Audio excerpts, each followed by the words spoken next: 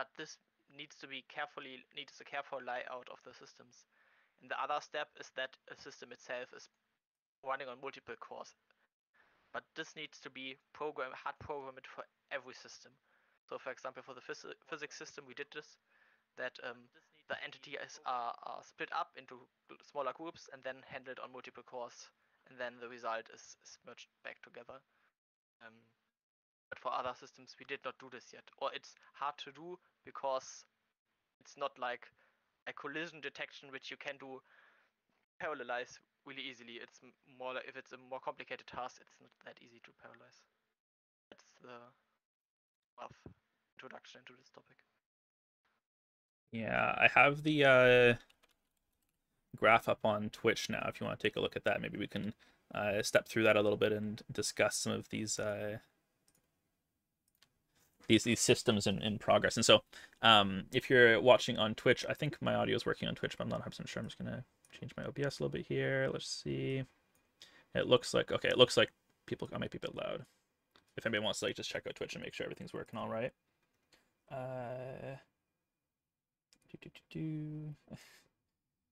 Okay, cool.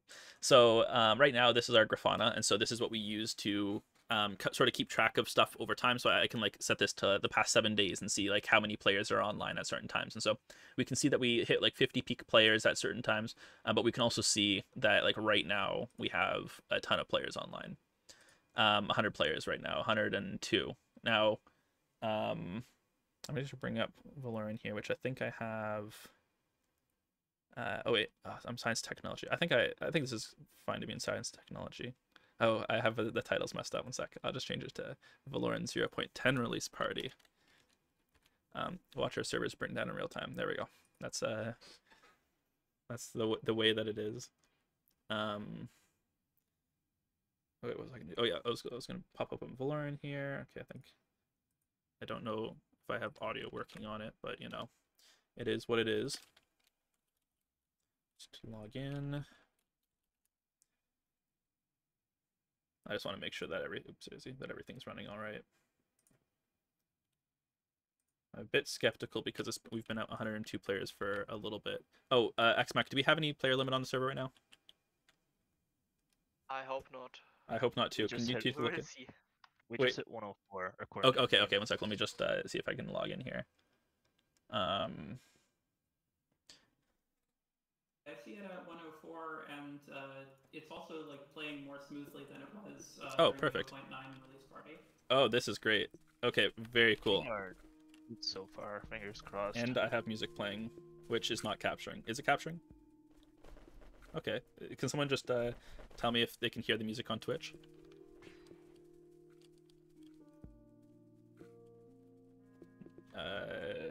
You can't know music on Twitch? I cannot.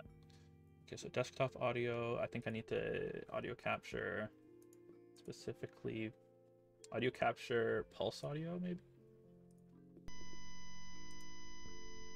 I guess this is what I'm hearing in this headphone. Oh man, I can't tell. Is it? I might be just ruining it. Okay, now we have like a weird beep.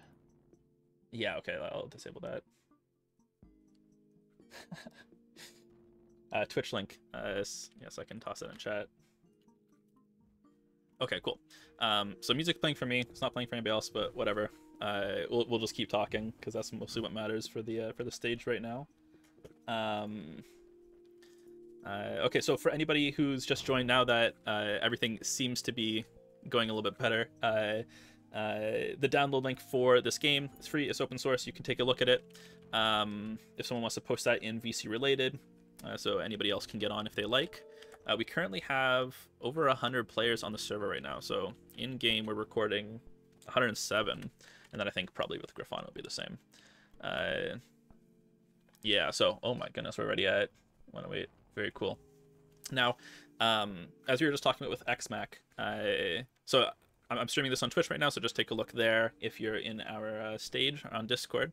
But with the server ticks that happen, as we get more and more players, then it takes longer and longer for the server to each tick make sure that everything is taken care of. And so the big issue that starts happening is that on one tick, it might take a little bit too long, and then that will start like rolling down the hill for like future ticks. And so what we want to try and do is make sure that the server that we have can handle it pretty well, and make sure that each tick is as fast as possible. And so right now our ticks are looking to be about between 40 and 50 milliseconds, maybe a little bit higher. And what we're aiming for is to have each tick be 33 milliseconds, and that means that we can have 30 ticks per second. And as we get more and more players, so that's one of the areas that are that will start to struggle. But then also another one is in network. And so right now we're transmitting to all of the clients, all 100 clients that are on right now, at about what's recorded to be about 15 megabytes per second. And that's pretty okay. That's like still less than, that's a little bit more than 100 megabits per second. And in theory, our server should have up to about a gigabit, but it might fluctuate. So essentially, we don't want to be transmitting more than, like, let's say 50 megabytes per second. That's a pretty safe zone. So I think we won't have too much problem with the networking for this release. With RAM, there's some, I'm just gonna mute Discord on my end, or Veloren on my end. With RAM, there's some interesting stuff. The Veloren server takes significantly less RAM than it used to. It used to probably take, like, I don't know how much, but probably up to like 20 gigabytes or something like that to run this server. But now it's running at under 5, which is amazing. One of our developers added some changes that significantly reduced the amount of memory the server takes to run. And so that's definitely a pretty big improvement. I think the peak memory consumption in the 0.9 release party was something like 28 gigs, and that was when there was 130 or so players. Interesting. So yeah, we're definitely doing a lot better than we were back then. I'm gonna go back to our blog and see if I recorded how much we were taking back then. I don't know if which one that was. I think it was like 113 or something. Optimizations. Oh, this week's 0.9 was okay. Let's take a look at here. I might have screenshots that I added here. Okay, release stats. Okay, perfect. So let's take a look at a few of these. So players online, it looks like we got up to a peak, whatever this was. I think this was 133. So that during our release party, that was about half an hour after it started. That's what our peak was. And it looks like we're quickly approaching that. Right now, we're currently at 117. So for server ticks, not all the information is being shown here, but we can see that it's going like high above 40 milliseconds, which really isn't great. And right now we're about 40 to 50 milliseconds. So this is something that over future versions, this will be one of the biggest metrics that we want to improve. If we can keep tick time down to under 33 milliseconds, then that means that we can have more and more players join the server without there being issues. Server memory. Oh yeah, check this out. So we had a point where, okay, our server memory, this was about an hour after the release party started for 0.9. Our server memory went from 5 gigabytes. It spiked up over 5 minutes, about 10 minutes, to almost 28 gigabytes. And then right here at 3:03, so an hour after our release started, server crashed, I assume. I don't remember what happened here. I remember that there was a point at which a lot of things went very wrong, so I assume it was there. Slow systems. This sort of just tracks what's going wrong each tick. For the most part, it's from the looks of it, it's terrain and physics is another really big one that we get bottlenecked with. These are CPUs, but we won't worry about this too much just yet. And then network. Okay, so network before we were going up to like 25 to 30 megabytes per second, which is really good in comparison to, I mean, in the past, I know we used to do like 100 megabytes per second for all of the clients. And that's when we were running on DigitalOcean. Now, okay, so we're at 115, cool. Server tick time is still 50 milliseconds, so it still looks pretty okay. But RAM is significantly less. Like we're less than 5 gigabytes, which I suppose like there might be a spike if something goes wrong, but for now that's fine. Oh, and then CPU. So this is the other thing, is that on the server that we're running on, we have 32 CPUs. It's a dedicated server from Hetzner. It's their new AMD dedicated server, and so I'm pretty sure it's running like I think the family's called like Milan or something like that. So it's a pretty good CPU. But what we can see is that our CPUs are capping it out at about 30%. And the problem with this is that means that the tasks that we have aren't properly being distributed across all of these CPU cores. And of course, this is one of like the biggest problems with game servers in general, is that most game servers are completely single-threaded, because in a lot of other programming languages, it's very difficult to send out tasks to other cores and get them to run it in an efficient way. And so to a certain extent, we're running into this, but we're still having we still do a pretty good job at parallelizing. And I think we actually have a chart somewhere. Okay, so this chart is showing us how well we're doing at distributing the tasks. But effectively, what's happening is that we have one thread that still has to run the entire tick, or at least step through it all the way. And so this thread can only be single core. And so if that process is taking too long and it's not passing the stuff out properly, then the only way to speed that up is to have a faster processor. So either like higher clock speed or higher like the amount of stuff that you can do per clock cycle. And so I think that this release party is being helped out a lot by the fact that we're on this new AMD server chip. We ran some benchmarks yesterday, and they looked pretty good in comparison to the previous Intel ones that we had been using with Hetzner. Now, I've just spoken a lot, but if anybody else on the team wants to kind of step into anything I've said, there's definitely a lot there to unpack, or maybe like if I misspoke anywhere with parallelism or anything. Either XMac or Weinstock, if either of you have anything, or otherwise I'll keep talking. I could talk for a while. Just keep talking for a bit. All right, sounds good.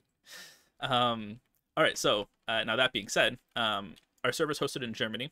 It's hosted at a data center called Hetzner. I forget which city in Germany, but I'm in North America. And so what we can see is that my ping in the top left is like about 250 milliseconds, but it's not doing too bad. So like right now in the village, there's a lot of people who have just spawned in, and this is like the starting village. We have like an airship over there. We got a tree that looks like it's been badly burned. And so there's like, let's say like 20 or 30 people around spawn. Now, when the server tends to have high, like the tick rates are like, let's say up to like 100 milliseconds or something like that, then what we'll tend to see is that like you really can't see like the players moving around at all, or there'll be like a lot of rubber banding or anything like that. But for now, we're doing pretty all right. Okay, I have my UI off. Let me go back here. So this is the map that is loaded in. During each release, we normally ship a new map. And so if you take a look at the aesthetics, if you're not familiar with Veloren, it looks a lot like Minecraft. You got like the voxel type of look. And then it also looks a lot like Cube World, which is what we originally started this project to be based on, sort of, and to be inspired by. But there's a lot of things that we do quite a bit differently. And so one of the big ones is that our terrain generation and our sort of like the mountains that we can see off in the distance here are using some really interesting techniques to be rendered. And so where in Minecraft you would normally not be able to like see stuff far away because like the chunks haven't been generated or anything like that. In Veloren, you can see everything that's far away, but we're not actually rendering all of those millions and millions of voxels over by that mountain. And instead, we're rendering a very low quality version, but it still looks like proper and everything like that. And so with these mountains and the way that they're shown off, they are like super like low quality, but if you go over to these mountains, they do actually look like that. And so as we get closer and closer, it'll actually load in the terrain. But here, if I zoom out, we can see that these mountains, they have like a fake like sort of hill effect that we have going on here. And so when I'm zoomed in, like we like those still do look like they are made out of like cubes. But as we approach them, they're actually fake. And so like if we go beyond the zone that is being generated like with chunks, we can see that it drops off. But that allows us to see mountains around the entire map at once, and because this is pretty easy to render in and just have like visible just like that. But anyways, that's sort of a deep dive. If anybody's just interested in playing the game, that's just some of the technical stuff. But what I was trying to get at is the erosion systems that we do for these mountains are super complex, and they take a long time to generate. And so I think to generate a new map from scratch would probably take like several hours, I feel. And so we just instead bundle a new map version with every, oh no, I might get attacked here. we bundle a new map version with every release, and so you can get some like new content, some new generation. But one of the really big inspirations for Veloren is a game called Dwarf Fortress, where when you spawn the world, it will generate a whole bunch of stuff that goes on. It'll make like pretty realistic looking terrain, although it is a 2D game. Everybody's getting on this airship. I'm gonna try to go with them. Let's see if I can get on board. Okay, I think people are hitting each other off. This might not be very easy. I want to turn on server authoritative physics. Am I on client right now? I'm not sure. By default, you're on client. Okay, here. Since I'm NA, I might have issues with that. Which setting is it under? Gameplay. Gameplay and client authoritative. Okay, so we'll give this a try and see how it works. But I guess like when I'm in the airship. Okay, so essentially what we can see is like as I walk around, I mean I can feel it more than anything, but it's like a little bit less responsive just because it does check with the server first to make sure that I am actually able to move. Now, since my ping is high, that's mostly what it's coming from. But what's sort of surprising is that is like this responsive with this many players online, which we currently have 112. Oh yeah, so back to like the Dwarf Fortress kind of thing. Or Winestock, you have something? Could I talk a bit more about the client versus server authoritative? Oh yeah, absolutely. Yeah, go for it. Yeah, because we're all taking off in the airship now.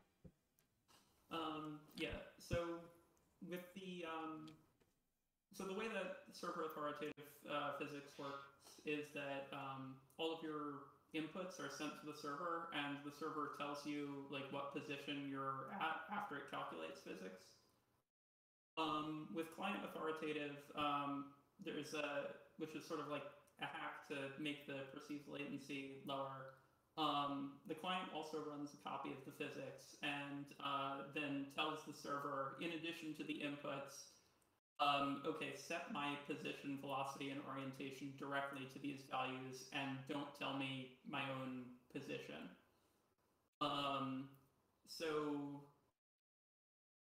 And like that can lead to several other issues, like in the presence of desyncs, the positions that you're telling the server,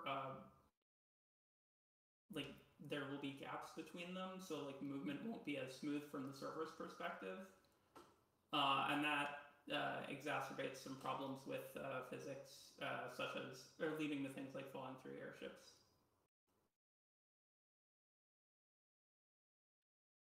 Yeah, I'm just posting the link to our stream right here.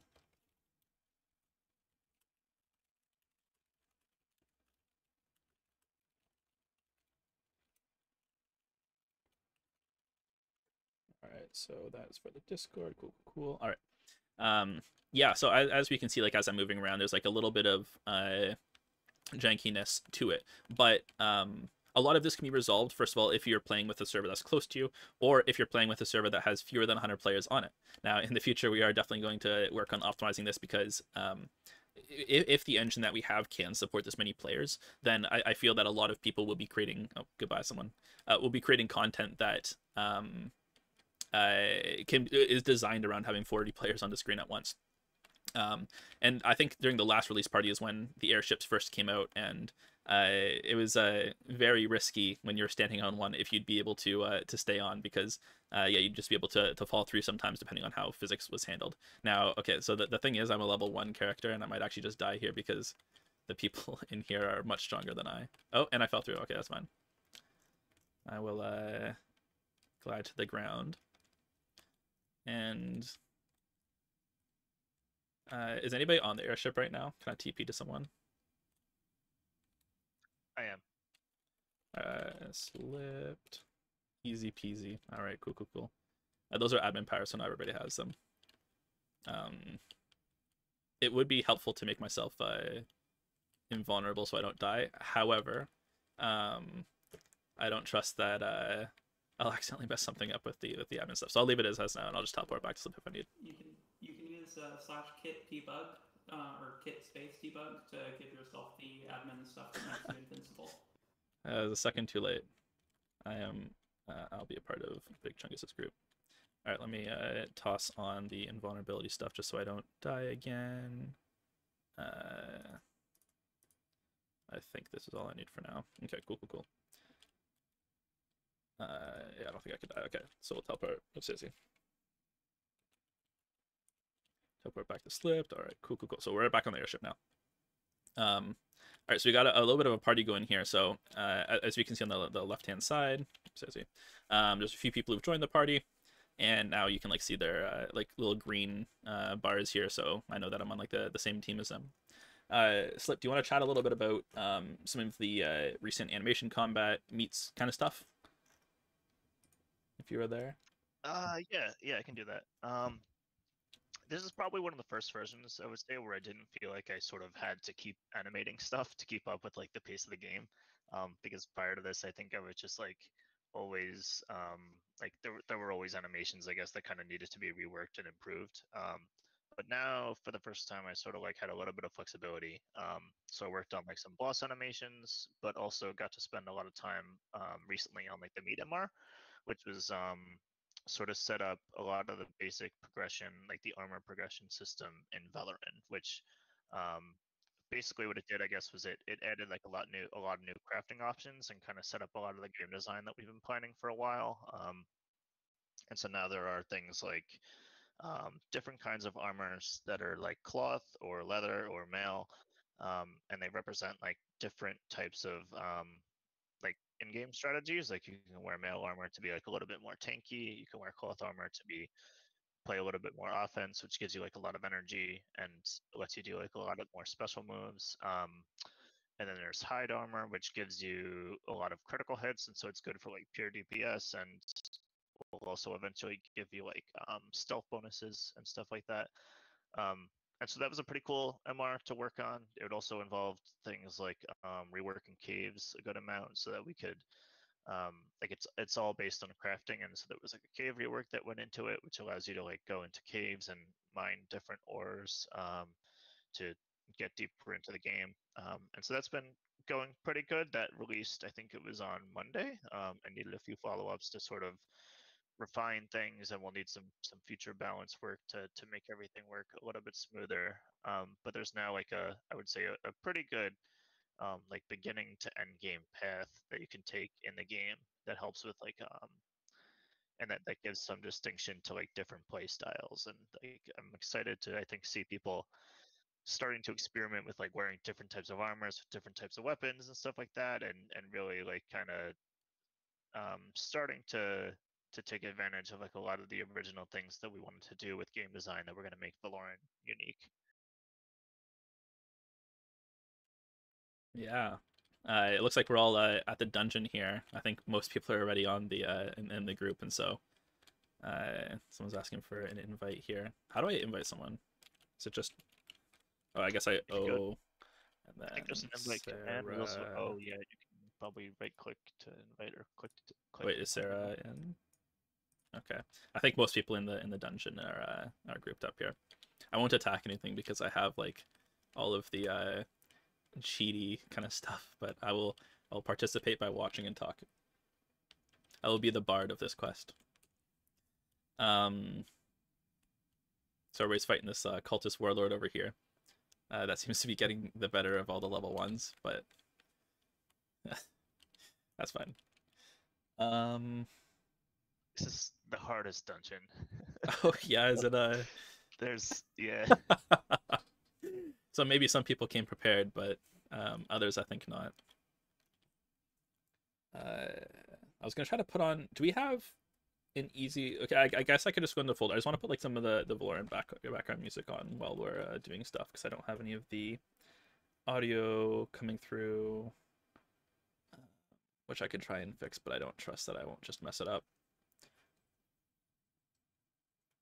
Let me see here. So going to get. Yeah, I mean, mentioned the mining skill tree. There's some cool stuff that's lined up, even like right after 0.10 releases, or probably like starting on Monday, Tuesday. Like I've worked recently on a mining skill tree, which is gonna tie into the new progression stuff in a really cool way that allows you to like gather ore and get experience for it, and then use that experience to put into like mining skills, like like multipliers on the amount of ores you find, and mining speed increases and stuff like that. And so we're starting to get into a lot of like stuff that's not direct. Like early on, I would say it's been a lot of combat that's been the focus, but we're starting to get into things that aren't really exactly tied to it. Things like other types of progression and exploration, which I think is really neat.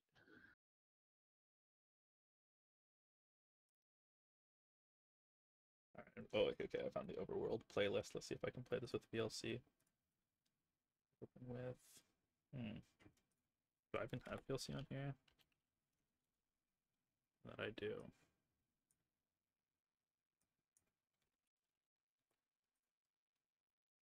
Can I just copy the folder in? I think so. Is that playing? Can someone on Twitch verify if that's like playing music? Unfortunately, it won't come through on Discord, but if you're on the in the Twitch, is anybody on?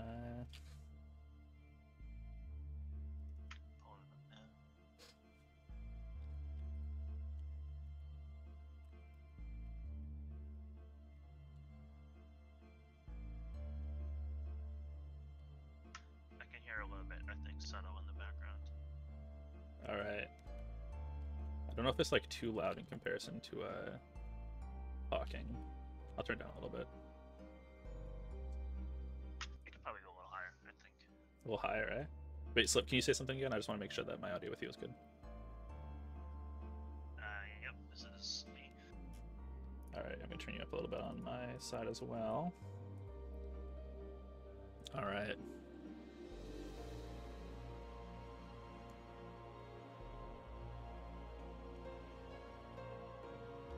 All right, I'm gonna assume that that's good. It looks like, yeah, it looks like my Discord might be. I don't know how to separate this stuff on OBS, but whatever. Okay, let's go find where everybody else is. I think they went downstairs here.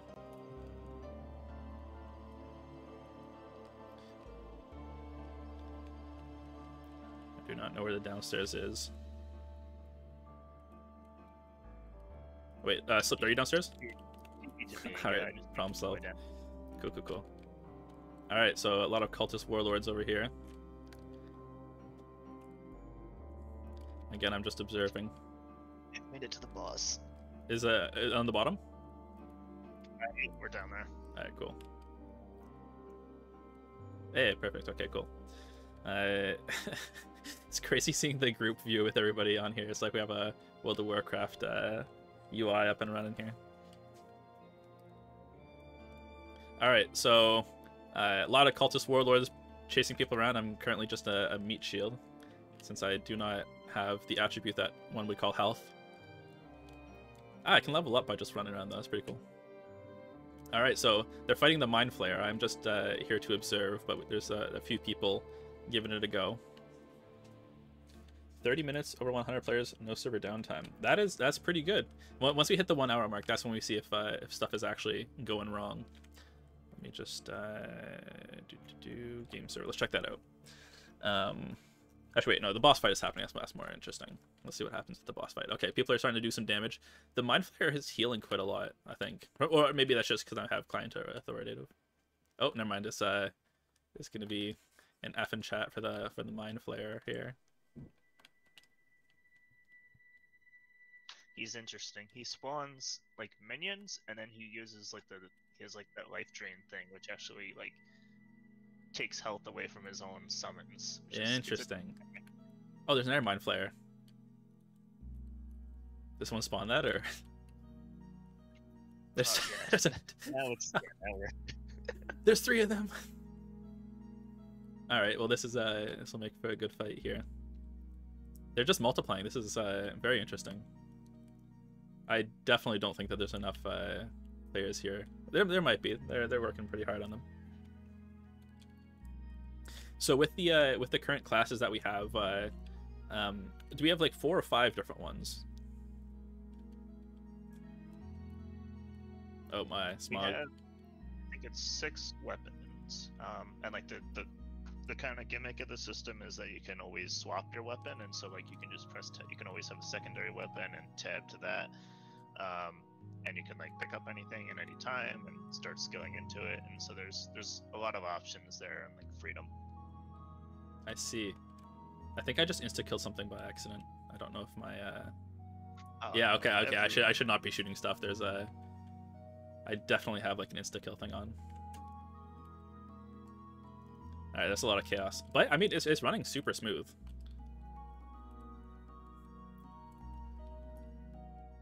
I'm just gonna wipe out everything there. Alright, so going back to the server stuff here. Sounds very quiet, if anything. Okay, audio's quiet. That's super weird. I wonder if if all the speakers are quiet as well. I'm gonna turn it up on OBS. What do you guys do for a living? It's cool that you're able to make this free. Yeah, so I think that's a pretty good question. A lot of the developers on the project definitely do this as like a pastime type of thing. I'm just gonna turn down my audio because I feel like I definitely pushed it a bit too far. Yeah, so this started out just as like a passion project, as like a side project kind of thing. So we can take a look at the code base here. I'm sorry for white mode. I'm in Chromium and I don't have... Well, actually, I can fix this problem. Dark Reader. Very good. Problem solved. All right, very cool. So we actually had our 3rd birthday a few weeks ago at the end of May. And so when the project started, several people kind of just got together and they're like, hey, it would be really cool if we could make an open source version of Cube World, because we really like that game. We like a lot of the dynamics. We like the sort of the feel of the game, everything like that. And so they got together and started working on like a voxel engine to be able to do stuff. And then at the beginning of 2019, we all started so that's when I hopped onto the project, and that's when we took the engine and then made a completely new engine where we learned a lot of things about it. A lot of areas that it went wrong, and then fixed all of those. And so now we're about 2 years old, and everybody who's joined the project has found it because either they're interested in this topic, or like this theme of a game, and so wanting to create something with these types of aesthetics and everything, or a lot of people have also come because the programming language that we're using, Rust, is quite a new one that's sort of emerging in the field, and it's maturing a lot, and we've been able to show that it really does a lot of super cool stuff for game development. So actually, if I go to arewegameyet.com, we can see like the progress on Rust being used as a as a programming language for game development, and it shows you like all of the libraries that you can use for everything like that, and then all of the games that are there. And if you go to games and you scroll down, wait, I don't know, are we on action or on open world? Yeah, Veloren right there. Very cool. We should really update this photo though, because I put it up there like a year and a half ago probably. But yeah, so there's a lot of things that Rust gives us that really make it easy to do a lot of development at this scale and at this speed. So what I mean by that is like we have about 20 contributors that are like actively doing things every single week. And that is really helped by the fact that with the Rust language, we don't have to worry about as many things as we would if we were using C++ or other languages that have historically been used for game development. And then similarly, as this question tends to come up, like, why would we like use Rust over like a game engine, like either Unity or Unreal? And the reason for that is that we can really narrow down to a lot of the optimizations that are super specific to Veloren. And so this is like when you have a voxel world, when you want to have this many players doing multiplayer, you don't want a general purpose engine that's really good at solving every problem. You want an engine that's built specifically for this problem. And so if you're familiar with how Minecraft works at all, there's like these idea of chunks in the world, and each chunk can be generated procedurally, so like the rules that make it look like mountains or terrain or anything like that. And so we wanted to make sure that when we were doing our own chunks, we could have our own guarantees. And so, for example, one of the well, not really guarantees, but one of the benefits that we have with our chunks is that they can sort of be arbitrarily high. And so whereas in Minecraft, you can only build up to like a 256 height limit because that's the size of whatever data structure or data type is being stored in, with Veloren, you can go much, much higher. And I'm sure with Minecraft, they're changing that and updating that. But we took that as like, at the beginning, we know we want really tall mountains for you to be able to explore. Like if I go back into the game here, okay, maybe I'm not allowed to scroll out. People are still fighting everything in here. This is very chaotic right now. Here, I'll just home myself. And okay, so if I zoom out, we can see the mountains that are here are like super tall. And like they can go super low as well. And so, yeah, because we started out by saying for our engine we need this, then we were able to build the chunks, which we actually call chunks because we do them in a sort of an interesting way. But we were able to know right away that we'd have this this power to go as high as we need.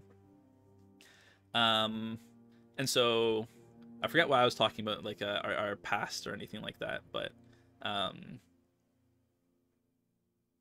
don't know what I was talking about. All right, well, I'll just keep talking. So with development, it's been about 3 years now. We've become one of like the flagships of what game development in Rust can look like, because none of our code is written in C++, except for like I guess we do link to some libraries that might be for like graphics or sound or anything, and some portions of those might be written in C++, but none of the stuff that we do is written in C++. And then I suppose like if you look at GLSL, which is like the shader language, as C++ or like C++ Lite or like similar, then we have some stuff there.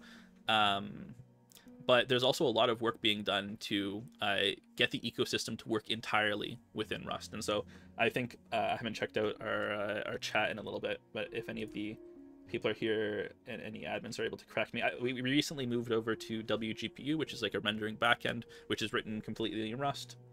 And so that allows us to have like Vulkan support instead of what we originally started with OpenGL.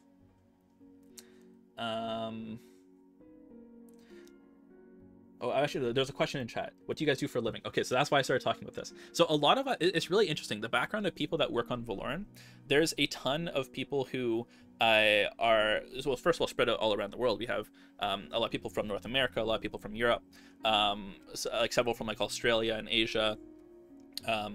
And because we try to keep our barriers low to like contributions and people getting in, it has made it so that anybody from around the world is able to come and contribute, regardless of skill to a certain extent. Like if you want to participate in this project, there's definitely something that can be done that you are capable of doing. And so, for example, like we have like the people who are doing code and who know Rust a lot and everything like that.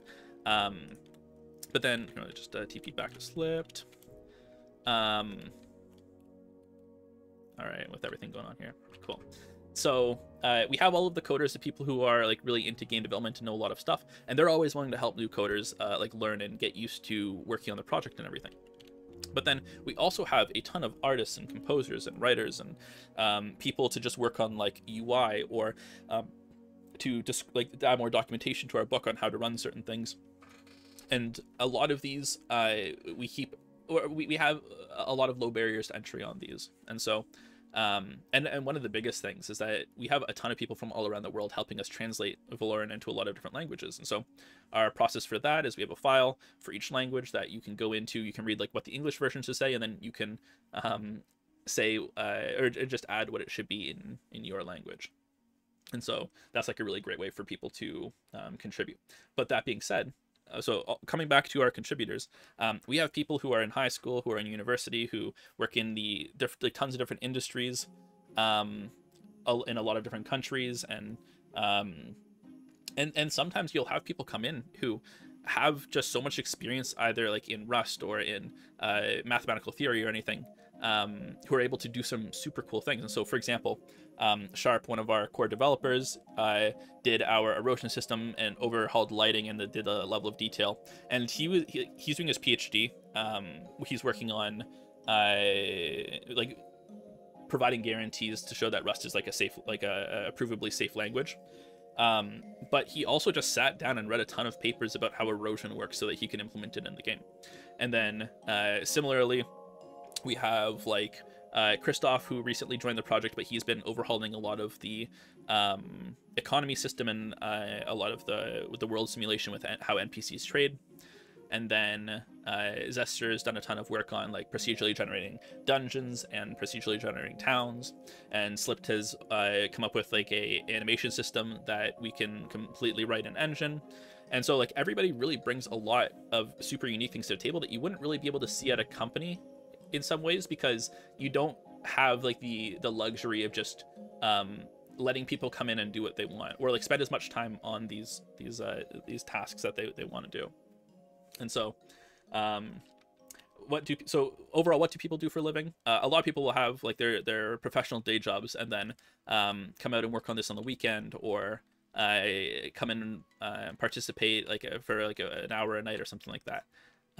But because we have the Discord, we're able to communicate and chat with one another and see what we're working on and talk about problems that we're encountering.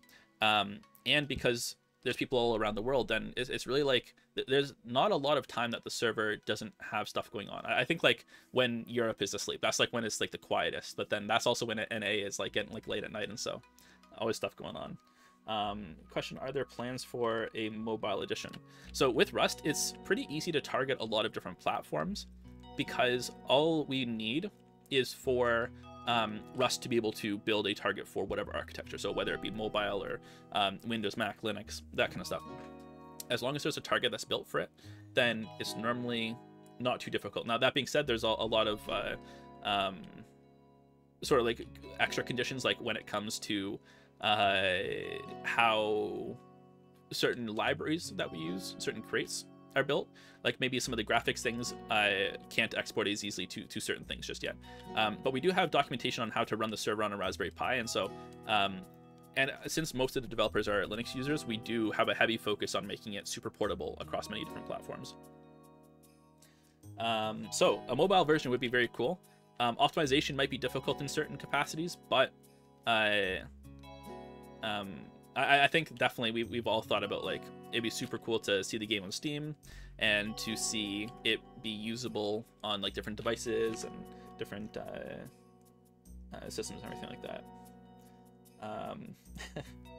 So apparently someone is working on Veloren on Android, and so the front end. So with the game right now, if you boot up Airshipper and you install the game, this front end is like the visual front end. But then we can also have like other front ends that like list it, that make the same network requests and everything, but just display it differently. So one of them is like a command line viewer, where essentially you can connect to the server and then play the game, and it looks a lot like Dwarf Fortress. It looks a lot like just like a 2D type of like visualization of the world. All right, yeah. So Abby just posted in chat the link to it. It's pretty nifty for sure. All right, I just want to check with all my other devs here how it's going. If anybody wants to chip in and add something, or if I just keep talking about stuff, I can do either. So I think with the Android port, the difficulty in getting like Voxygen itself to run isn't so much like getting it to compile, but just that a lot of Voxygen makes a lot of assumptions about like what the minimum like graphics hardware that's supported is. So Veloren is able to run on Android because it pretty much just requires text rendering. Mm-hmm. But Voxygen itself is like less likely to be runnable on mobile. Yeah. Yeah, because there's definitely like a lot that you have to make sure works, and so we've definitely put on a lot of work to make sure that it runs like pretty solid on Windows, Mac, and Linux, just because like those are like the places that you'll have PC gaming. Is my stream quality is okay. I'm going to I'm gonna cheat a bit here. I'm gonna go up to the top of a mountain and I'll do a glide so anybody can see how that looks. All right, I'm out of there. We'll go up to the peak over there. The server does not feel happy about what I'm doing right now.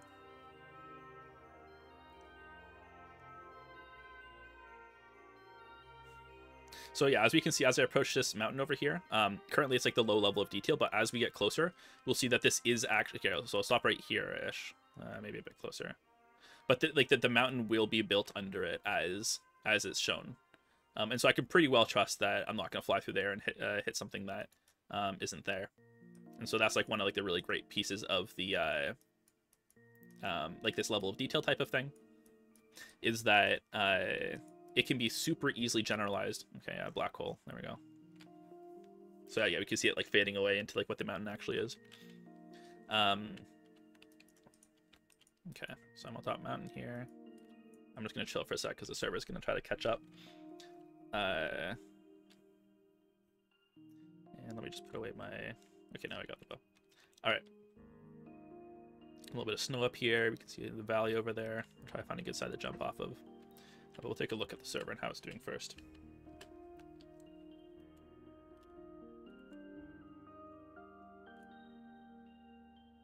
All right. So we're sitting at 100-ish players right now. Server ticks are still doing quite well. So I'm super happy that we used the AMD chips for this release, because even though we haven't had too many optimizations this release on how each tick works, it's still doing pretty alright. So what we can see in the server tick is that if we break it down, it's taking about 50 milliseconds, and the most of that is the state. And so we can see the state is 50 milliseconds, and everything else is quite a bit lower than that. And then similarly, if I go, we could take a look at what systems are actually slow within state, and so we can see that terrain is taking a lot of time. Physics is doing a lot better than it normally does. Normally physics is like at least double everything else. So when we look at this type of thing, what we want to be able to see is ways to, so for example, like with physics, I think a lot of it has to be done one thing after another to make sure that nothing collides. But on the other hand, let's say like I'm going in one direction of like in the map, and it's like rendering terrain over there, and then someone else is going in a different direction. Then what should be doing, like done every tick, is that it will say, okay, we need to build these 3 chunks for this player, and then these 3 chunks for this other player, and then it should take those 6 chunks and then spread them out to different cores so that they can be processed simultaneously. And so if we're seeing that terrain is like spiking, then more often than not, I don't actually know this for certain. There's a lot of people who are super smart on the product that know a lot better, but what I would assume is that it's having difficulty at these points properly splitting these up to the different cores. Anybody can correct me if I'm wrong on that. So I guess, could you scroll down a little bit in the Grafana to the total CPU burned by system per tick graph? Yeah. Yeah, I think it's this one right here. So that's showing that terrain and physics and agent still are like the 3 most expensive things, but surprisingly that terrain is more expensive than physics at the moment. Yeah, because normally physics would be significantly higher than everything else, right? Like terrain has never come this close, I feel. So this would probably, so now that being said, so what these numbers here, what the units here mean, is that every single tick, for example, terrain is taking, in this case, 422 milliseconds worth of compute time. And now the way that works, because every tick is only 33 milliseconds, but since we can distribute work across a lot of different cores, then that's why it's able to go significantly higher, is because we have 32 different cores running, and it's able to take that much compute time. So that's like the aggregated amount every tick. Normally, so if we go and optimize the game, clearly the points that we want to optimize are physics and terrain and then agent. And so you don't want to optimize areas that don't need it before. So for example, it would not make sense to go optimize like metrics or something, because that's completely negligible, or even like interpolation, invite time, or whatever. Those systems are negligible in comparison to like the hundreds of milliseconds that each are taking. Now, that being said, if the number is super high, then it probably means that it's being parallelized okay. But it's still the area that we want to combat the most. Just some additions. In this example, this is the message for terrain. This means this is the time we take to send out terrain messages, and this is so high because we are compressing those messages, and the compression algorithm just takes a lot of time. Yeah. So, for example, with terrain compression is included by default, it's like with deflate and not with the PNG stuff. It's still slow. It's still like a lot of time if it's still scaling quite badly. It's 200. I'm wondering if now is a good time to ask people to experiment with enabling lossy terrain compression in the graphics settings. Not during the party. Is it in settings? There's a client side setting. Graphics settings. But, And then and while you're experimenting, I would say something else. There are 2 points of optimizing a server. So one optimization, this is what you, Angel, just spoke about, is optimizing for a huge number of players. And this is exactly what we have to do then. Optimize the system which scale very badly or very expensive. But we could also optimize in the sense of making like a single player experience very optimized, or like with 4 to 5 players. In that case, for example, other systems need to be optimized. For example, the world simulation, which is taking quite, it's a constant factor, for example, for world simulation. It's independent of the number of players active on the server. But of course, if you just want to play with a few friends, this constant number can make up quite a bit. If you maybe only have a Raspberry Pi to host it on, or a small laptop, it would help to optimize that too. But, never mind. I think I turned it on. Does it just make it easier for me to load the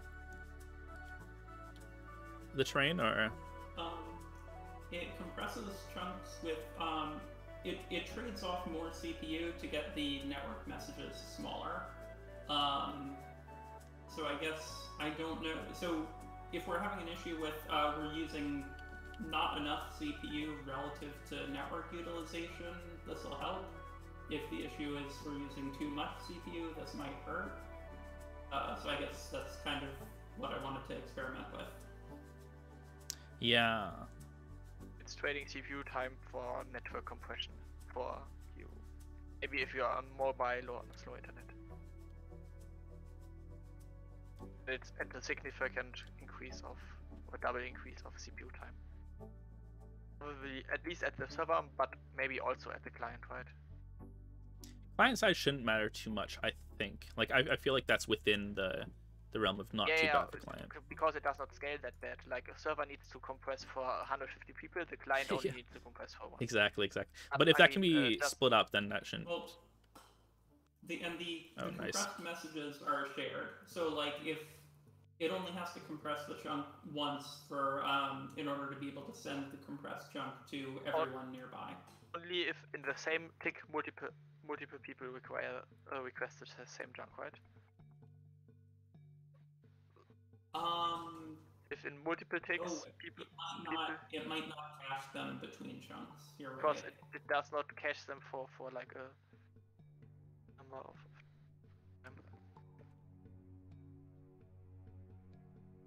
I'm definitely not playing with the recommended experience in mind right now, but kind of showing off the gladding a little bit.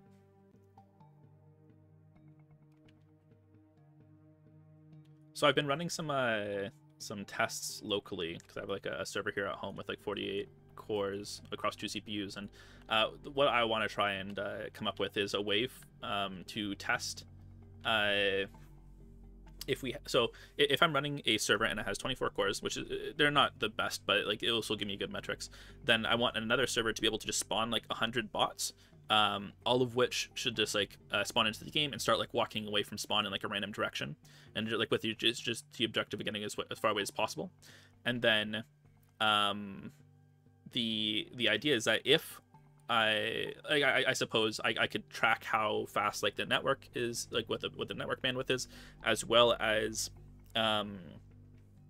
see like how lossy terrain compression does in comparison to not lossy. And so this should give like some pretty good telemetry on how the parallelization is going, and yeah, kind of just make it easier to diagnose where some potential issues are in the future. I love the sky right now. Like one of the things that amazes me is just how much work that like people on the team have put into making like the sky and the terrain just look so good. Because this is like something I've definitely never seen in like any other game. Recently, Zestor was the one to do all of this volumetric cloud stuff. I think maybe with some help of some other people. But then I think Sharp was the one to do like the lighting we see here on like trees and stuff like that. And so, and some nights we have like an aurora borealis. That's very cool to see. All right, let me check my flashlight here. All right, I'll probably wait till day to do the do this jump just so it's a little bit brighter out. Actually, wait, we'll just You go want to anyways. skip to day? Wait, I want to do that myself because I want to show what it looks like. Oh yeah, look at that, like fast, speed. Okay, I'm gonna do that one more time because I like looking at it. Okay, here, check this out. Check this out. Look at that. That's so cool. I wish we had a way. Like, I need to go into the code and just like, oh cool, airship shows up. I need to go into the code and just like make something that automatically always makes time go that fast, just so I can get like a recording, because I think that would be a super cool, almost time lapse to just have from like a couple different vantage points. People are asking what's going on with the yeah, because there's like 100 people who is just teleported from night to day. All right, so that airship just on the screen just like crashed into the mountain, but then managed to lift off and like navigate itself around the mountain. how? So what does it do for that? Like, do airships have some type of notion of how, like the direction they're going or anything that they might run into? Yeah. So right now, so since the physics update earlier this month, they run on buoyancy instead of anti-gravity. That's El Dockland's work. That broke the AI for a while because previously the AI was tuned to controlling the anti-gravity to basically adjust the thing upwards, away from to be a fixed height away from the ground, as determined by a mix of checking distance of the airship's z coordinate to the LOD terrain altitude, and also raycasting to like a wedge in front of the airship, to see both like if there's like trees or mountains ahead, like it should gain altitude to deal with that, and also like raycasting downwards just like in case there's a mismatch between the voxel terrain and the LOD terrain. And so recently I adapted that to use a PID controller to adjust the buoyancy. PID controllers are things for basically getting like processes with feedback to be able to like reach a stable state. So now that's being used to adjust the buoyancy so it like flies more smoothly with the new controls. Interesting. Yeah, I haven't had a go at piloting one yet, but I think like this type of well, first of all, like the raycasting does make it look like a if an NPC is driving it, or if it's just going from town to town, like on a trade route or something like that. Quite realistic, which is very cool, I think.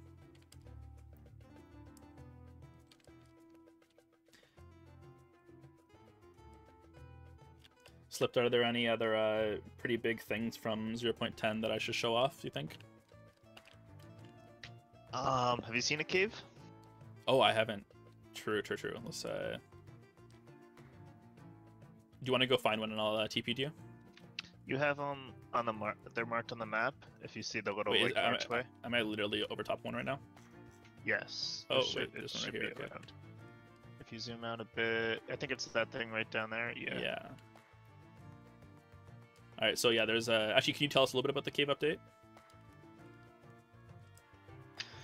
Yeah. So I didn't actually really touch. Oh, I think this is I think I know this cave. I think it's a good one. I didn't actually touch the physical like layout of caves. That was all Zester's work from a while back. But what they were due for was like a little bit of like an overhaul, just as far as like the lighting in them, because we've gotten glow lighting since we did caves, and they really weren't taking too much advantage of it. They needed color, which they have now, so there's like different types of dirt that's on the ground as opposed to before when it was always kind of gray. There's like color on the ceiling as well, and there's also these like big white like scaffolding things that we added in, and so a lot of like aesthetic. Also, we built a lot of the progression system into these, and so like there's a difficulty curve that'll like increase as you go. Like you're starting to run into tougher enemies now. And they will have like tougher ores with them, and so like you can continue like basically through endgame in a cave, but it will take like a few hours before you actually have good enough gear to like get to the end of the cave where all the best stuff is stored. Interesting. Yeah, so I think I'm not too familiar with like the resource stuff here, but I can see that there's definitely like a lot of crystals everywhere and different ores and stuff like that. So can you tell me a little bit about how you might use them for crafting or anything? Yeah, right now you're on, I think, second level as far as resources go. Like the first level, as you walk in, you get access to, I think it's copper and tin, which are used to craft bronze, and then bronze is like the first male armor. And on that level, there's only, I think, passive NPCs, and so nothing actually fights you. Then you get to like the layer with like salamanders and what we call rock snappers, like those big gray turtle things, which cover, I think it's cobalt and iron and coal, which help you craft like iron armor and steel armor and coal and cobalt armor towards like the end of that level. Now you're onto, I think, you're getting near the last level, which adds like right now you're starting to run into lava drakes, which are those big orange dragony things, and then basilisks, which are the purple ones. And so this is like pretty tough to fight through, and pretty soon you'll hit the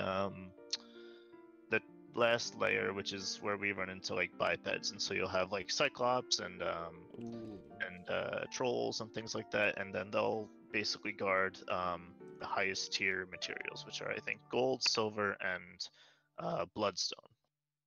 Interesting. And those are used to make some of the best armors in the game. In VC related, the command for giving yourself a pickaxe, if you wanted to like demonstrate the mining on the screen. Yeah, I could do that. Yeah, that's probably a good idea.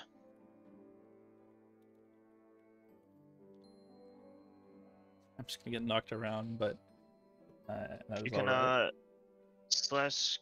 do /buff space.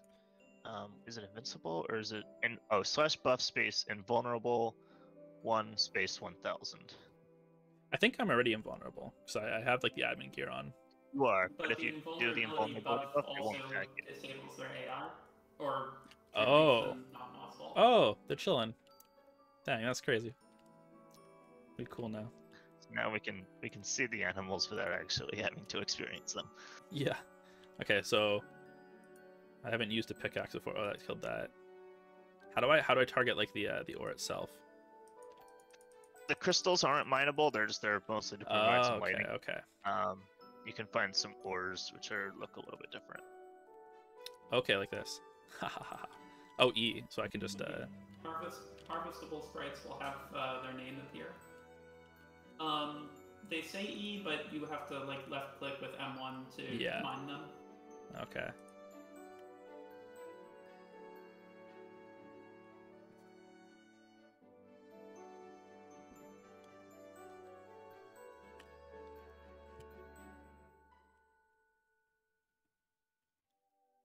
Lava Drakes, they chilling now. I'm gonna just check chat for a second here. There's been quite a lot going on. I can't believe a dev is hacking. True.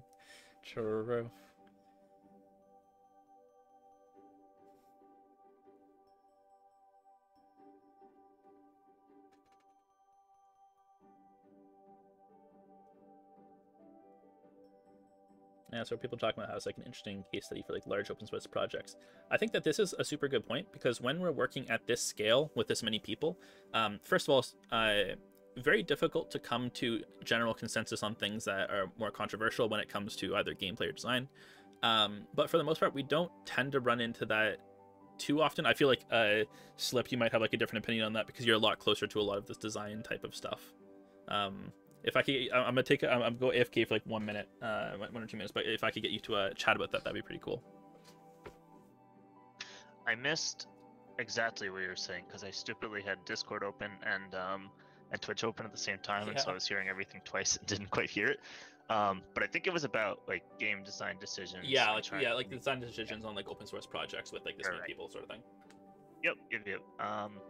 Yeah, game design is definitely trickier. There are some difficulties to it that come from just trying to do everything kind of with a group consensus. We've run through a couple different systems. At first we were very disorganized about it, We afterwards created like an official game design group that was supposed to come up with like different concepts and make real decisions, and we started doing like meetings to like physical, like not physical, but actual voice meetings to try to come to consensuses on a lot of topics.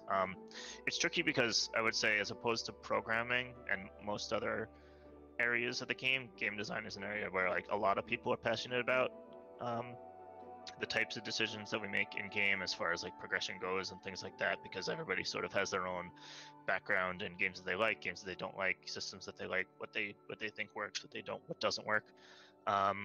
What works for us really at the end of the day is basically just talking through things for as long as possible.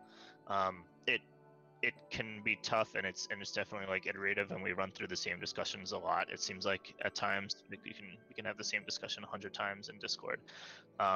But it does eventually get us to where we need to be, just by like kind of continuing to hash things out and running through everybody's ideas over and over. There's a danger, I would say, in open source of sort of trying to make everybody happy, and continuing to like break down discussions until you just have like a solution that everybody is okay with, because a lot of the times if you do the thing that everybody likes, or that everybody is okay with but nobody loves, I guess you end up with sort of like these bland decisions that don't really commit to a specific area, and that might not, like, you know, they would be a lot less interesting in that way. I think like one example would be like when we first created the game, or when we first started kind of planning out the game, we made a poll for the different races that we wanted to see in the game. And some of the choices that you could have on that poll were like the standard, like orc, you know, human, elf, whatever. And then there were a lot of more interesting things like people that were like avians, and like people that were like of nature, and like druid type things, and weird like interesting concepts that were cool. And everybody liked a lot of the more interesting concepts, but of course the things that ended up winning the vote were just the standard, like, you know, orc, undead, blah, blah, blah, blah, all of those. Because at the end of the day, when you just take a consensus, when you break down to a vote, I guess you don't get as interesting of a result as you get when you have like kind of a few creative minds. And so there's definitely a blend of like trying to get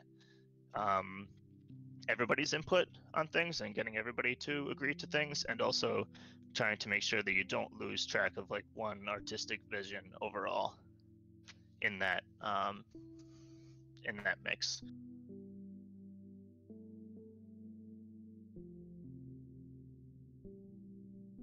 So yeah, in general, there's, in my experience, not exactly like a quick route to game design decisions. There's a lot of it's a very iterative process, something that we just kind of have to continue to talk through until we find interesting solutions that are that fit the game and that work in all the ways that we need them to. I think something else I'll add on to that. So design is one part of like the project and coming to consensus and everything like that, but we also see so many different systems as well that have, like, for example, like the multiplayer is like very coding focused, whereas maybe assets and design, that one's a lot of art focus but also coding focus for like UI and stuff. And then same with combat, you have a lot of animation, artistic kind of stuff, but then you also have a lot of code. And so the way that we break the project down internally, we have like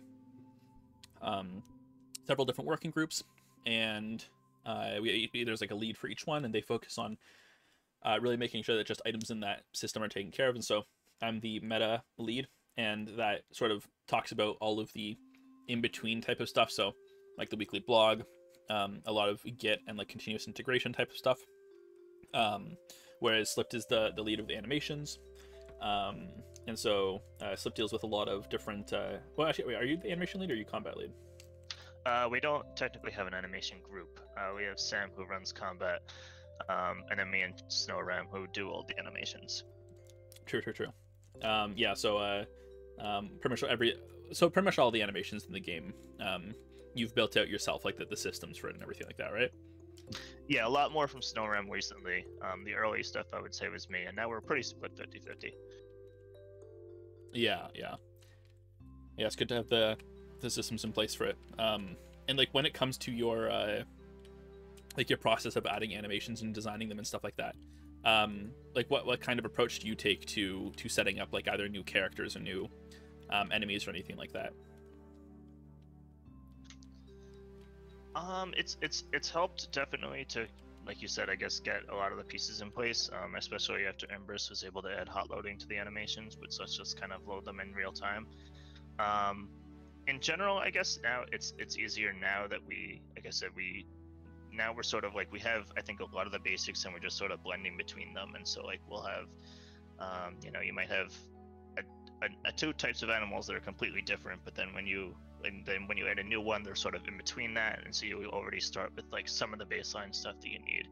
I would say that in general, our style kind of leans towards realism, I guess, as far as we can, while being in voxel. Like Gemu's models are like very detailed, and they always pretty much try to, I guess, be true to like how an animal would look in real life, and the movement style is similar to that, and that like we try to, like, Cube World is a very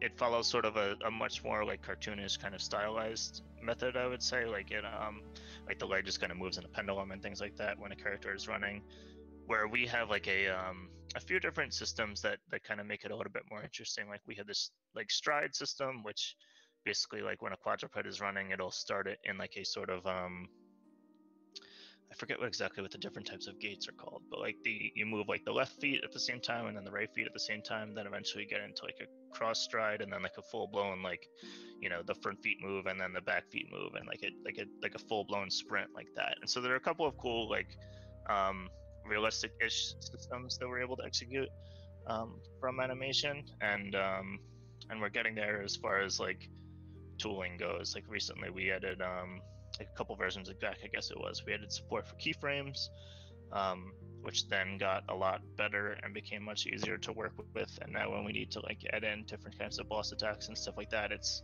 usually pretty very simple to do, which has been cool, because at first like the game would not really have been able to support larger creatures like that. Like it was sort of the bigger things get, I guess, the tougher it gets to kind of keep that looking like, to prevent it from looking like too fake and obnoxious. But now like animations are a lot smoother than they used to be, and so we can animate like bigger style things without just having too much visual issue, which is neat. Yeah. So we're moving on to like Snorum has a really cool like wyvern animation that's set to go, that will probably go into a release very soon, and really like overworld bosses and stuff like that. We're getting into like a lot of that type of cooler stuff. Yeah, it's I think definitely with a lot of these systems and stuff like that, is at the point where there's like, as you mentioned, you can sort of build up a lot of things one off another. And then recently Zester just announced like the process to be able to go and do like plugins and stuff like that. And so I'm definitely super excited when we can get to the point where, well, first of all, we can have custom content that anybody's able to add in either some type of like workshop or something you can go download it from. But also, I still want to explore the idea of like what a Veloren editor would look like. And so some type of way of like loading up some type of scene. You can see like a character, you can maybe edit some animations, or like still do it in code but just see it in real time, like what it's looking like. And I'm sure that we've built a lot of tooling around this, but yeah, I think there's a lot of potential in the future for having this type of editor that allows people to do whatever they need. I think it'd be cool. I'm just taking a look around, seeing if there's any questions. And Chimo can't TP. I lack admin command permissions. Oof. I like the Veloren stage, like the Discord stage kind of thing is pretty cool. I do wish I could screen share, because that would make it easy for people to see what's actually going on instead of just Twitch. But it's still like a cool hangout podcast type of thing, I think. I'm surprised they haven't added that. It seems like a pretty basic feature. I guess maybe there are like bandwidth concerns and things like that associated with it. Yeah. But it seems like the logical, part of it. Mm-hmm. In chat right now, we have a few other devs. If anyone want to come in and chat about what kind of stuff you've been working on, I'd definitely be interested in pulling you into the room. Christoph, it'd be cool to hear about some economic stuff if you're down to join, or I don't know, Sam, if you want to talk about combat or anything. Or... Is there a cap on how many speakers there can be at one time? I don't think so. Not that I know of. But not 100% sure on that.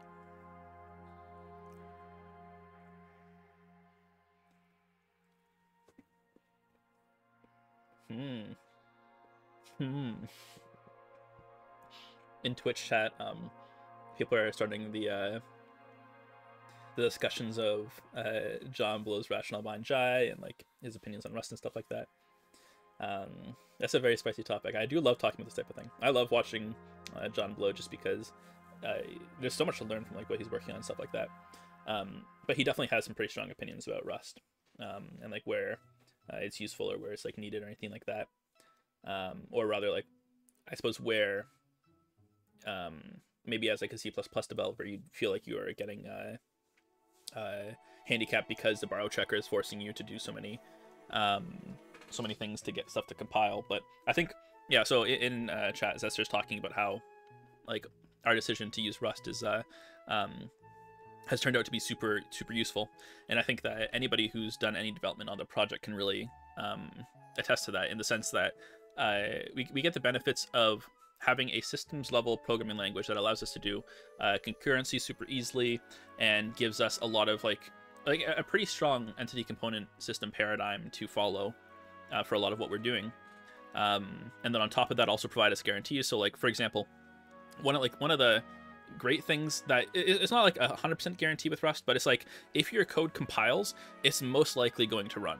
And so what that means is, as long as we make sure that people's code compiles before merging it into master with like the rest of the code base, then we're pretty certain that they're not gonna like it's not gonna mess up something else. Now this is like a very generalized statement. It doesn't work in every case, but it allows us to move forward very quickly without having to worry too much about regressions, and overall not have to worry as much about like our own unit testing, just because if it compiles, like there's like a super strong type system, and you're gonna make sure that like a lot of the errors that you tend to have that would crash a program, whether it be memory related or just type related or anything, those are all handled and enforced at compile time. So if anybody else here, any of the other devs, if you guys have any insights on using Rust for like some of the stuff that you've been doing, like is there anything that like as like a systems language, as a games language, is like sort of allowed you to do differently or anything? So you mentioned about like if it compiles and it works, and not needing to use tests as much. But actually, one of the strengths that Rust does have is that it has a built-in testing framework that you just annotate a function with like sharp square bracket test, and then like cargo test will like automatically detect it and run it, and then we have like the GitLab CI that like makes sure that those tests run before any code makes it to master. So that's a benefit on top of like the type system and borrow check. Yeah. So that's definitely a pretty big one. And that being said, I think our coverage is like 6-ish% or something like that, which means that of all of the code in the code base, all like about 300,000 lines of code, probably like 250,000 lines of Rust. Of all of that, 5 or 6% of it has like tests that will go and run that code. So it's not showing up right now, but I think that it's around that much. And so granted, like, so I'm definitely not trying to say that like we shouldn't have tests, or there's not good places for tests, but tests can be a lot more general in our case. And so for example, we don't need to, like in Python, I might write a test that make sure that when I pass a piece of data to a function, I get like the expected data back in like the same format that I'm expecting or something like that.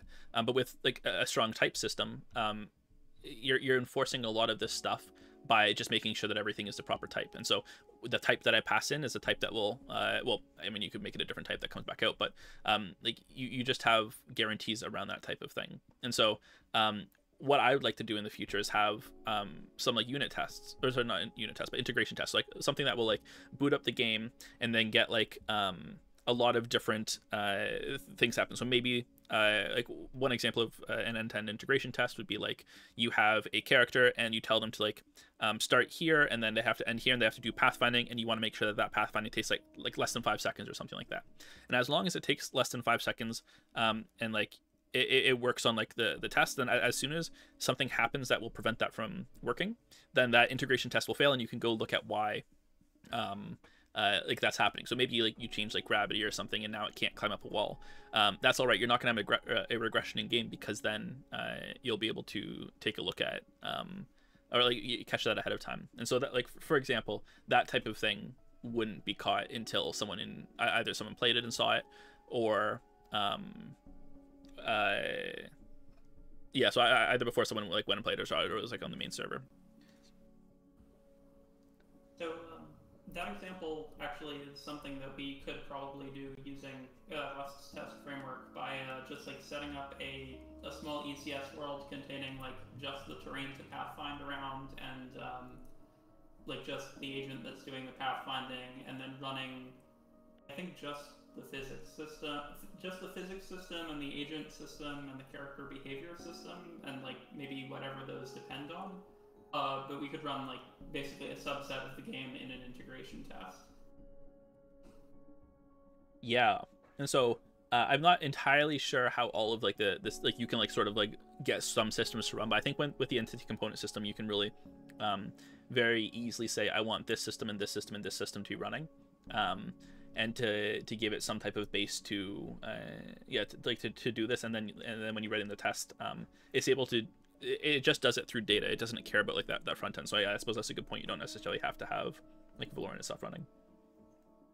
Like for example, there's I think Carlos and Sharp are working on adding more unit tests to trade, and part of that involves creating like a mock world with 2 entities that just have an inventory, and that's all that's needed for the tests with the trade code to go through. You don't need like the rest of the components, the rest of the systems.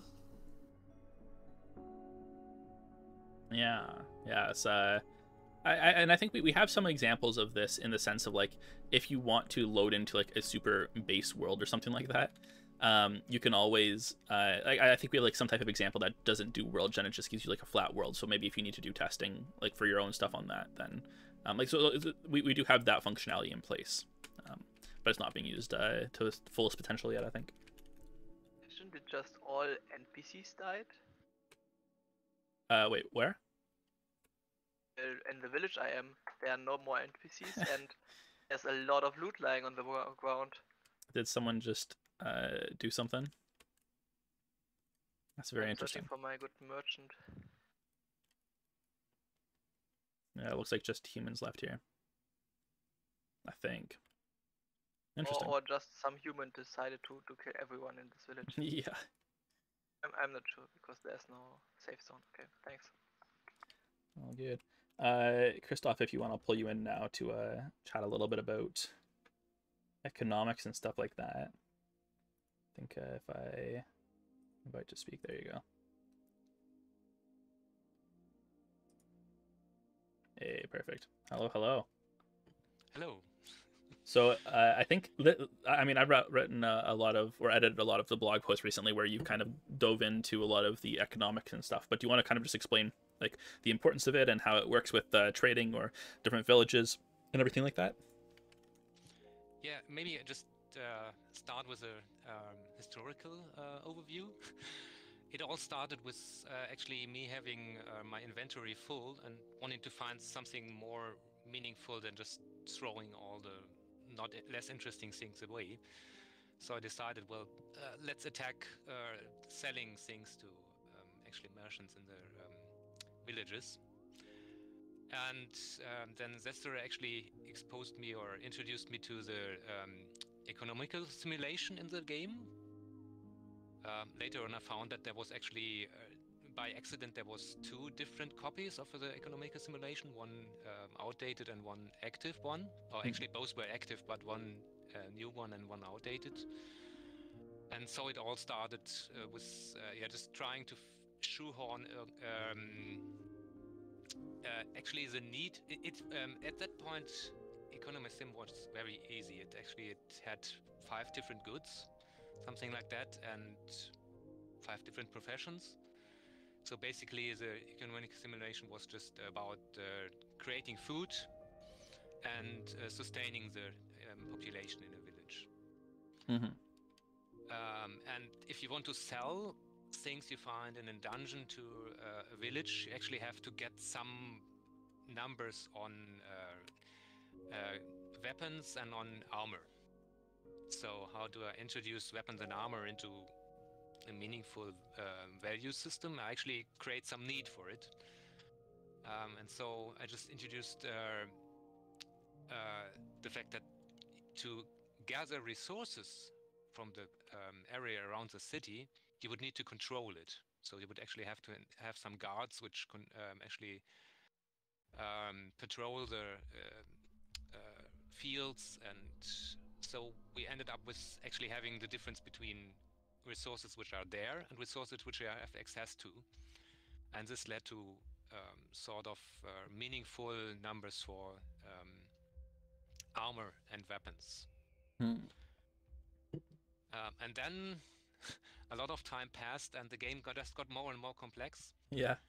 And I was unable to actually keep up with economy.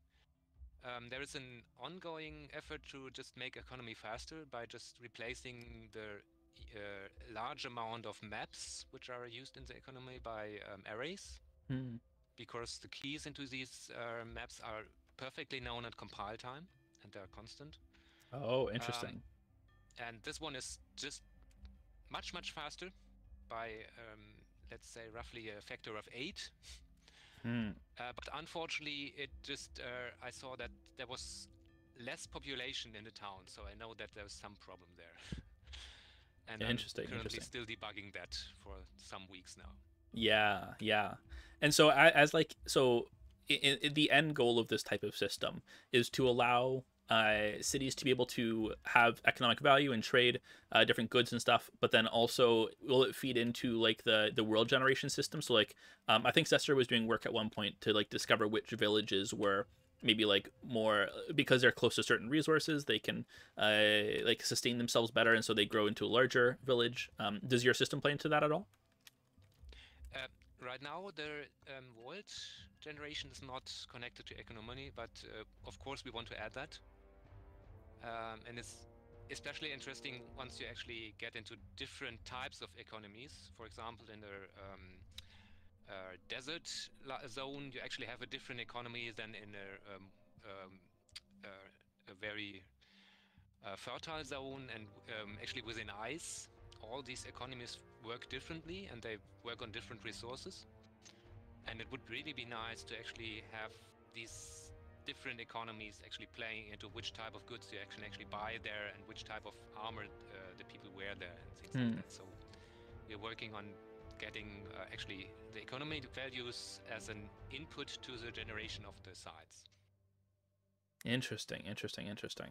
Yeah, I think that's gonna be super cool when some of these systems can work together, like in that way, because I think that's really what makes, or will give us like the way to say that this game is like has like a lot of stuff that's pretty similar to like Dwarf Fortress type of setup and stuff like that. Have you ever like, do you have much experience with Dwarf Fortress, or?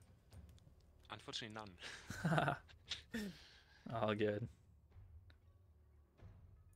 Yeah, and the interesting, or actually the difficult part about the economy is that it just uses a totally different ware system, or totally different wares which are traded between these sites than the items which are in game. So we actually need a mapping between the in-game items and the wares which are actually traded within this economic simulation, and this is the cause for most of the economy bugs which you encounter. Interesting. Yeah, I do. I mean, having read a lot of your write-ups, there's definitely a lot to these systems. It's no easy task. When it works, it's just a lot of fun, and when it doesn't work, it's just looking at numbers for days. Yeah, exactly. But actually, there's also some interesting ideas about simulating control to areas between the sides. So actually having some sort of warfare about economical interesting areas. And this has become so much more feasible with the new with the new location system which James introduced. Location, like based on sites, or? Actually, there is something. There's a long discussion, I believe, from 2 weeks ago, or it might actually be 4 weeks, with Desterer, when he talked about how to actually how to start with economy in a world which has no idea about sites, and would actually have just economical units, which is basically an area of terrain enclosed by a river or by mountains or whatever. So these points of interest, and then you would just simulate from there, and then naturally, actually, settlements would grow from there. So in my ideal world, the economy would just be simulated during world generation. Yeah. I think that's like that's a pretty good goal. Is it possible to use the same algorithms for simulation than for later gameplay? For sure. Actually, the economical simulation, all these prices and no, it's more complicated. Actually, there is labor allocation, and this labor allocation is mostly based on the need for specific goods. And then you can just, from the availability of specific goods and the amount of labor which actually goes into these goods, some sort of economical value, these actually prices are calculated. Yeah, and I think the point about like the world size and stuff like that, and so like the idea with Veloren is that if we take a look at the map, the map is finite. It doesn't go past here. You can generate larger maps, but because we need to know things about the world inside. So for example, maybe a town over here needs to know about a town over here, so it can do stuff like history, design, and any like trading or economic or anything like that. However, if a town over here if there was like just a town over here that hadn't been generated or anything like that, then this town wouldn't have the proper information to be able to deal with it. And so the way that we solve it is we have a finite sized map that is still quite large, and I'm assuming like depending on a lot of optimization in the future, like parts of it can like either be made like larger or smaller, but we do need to have like a bound. So and that being said, like if we didn't care about a lot of this stuff and we just wanted terrain generation, like the terrain generation itself could, well, actually basic terrain generation, like Minecraft terrain generation, can go on infinitely, like to the size of like whatever size variables can hold, because of the fact that it's just noise, like Perlin noise or whatever that can be generated for whatever like value of X and Y that you have. But for ours, like I suppose another reason that we can't have it infinite is I think our erosion systems require a finite sized world, and so like the erosion that made this mountain the way that it is, it needs to know stuff about the stuff that's like left to it, right to it, up, down, and stuff like that. And so as you get to the edges, like I mean, games might solve this by just having like you in this massive valley that you can't escape out of, or that you're not allowed to leave, or something like that. But we just have an ocean that I don't know, actually with the ocean, I'm right in like the middle, so I won't try to go to it. I think you can just like move in a direction forever. I don't think there's anything to stop you. Float precision. Oh yeah. Yeah, so until computer stuff won't let you. In the same way that with Minecraft you couldn't build above 255. But our number is much larger than that. Oh, got stuck in an tree. So the erosion simulation, I think, generates a height map, and I think you could just, if you had a way to just keep sampling from an arbitrarily large height map, you might be able to just lazily sample more chunks. But I guess beyond a certain point, like the mountains would be like less interesting because of not having a proper erosion simulation, which does require like that you fix the map size ahead of time. Yeah.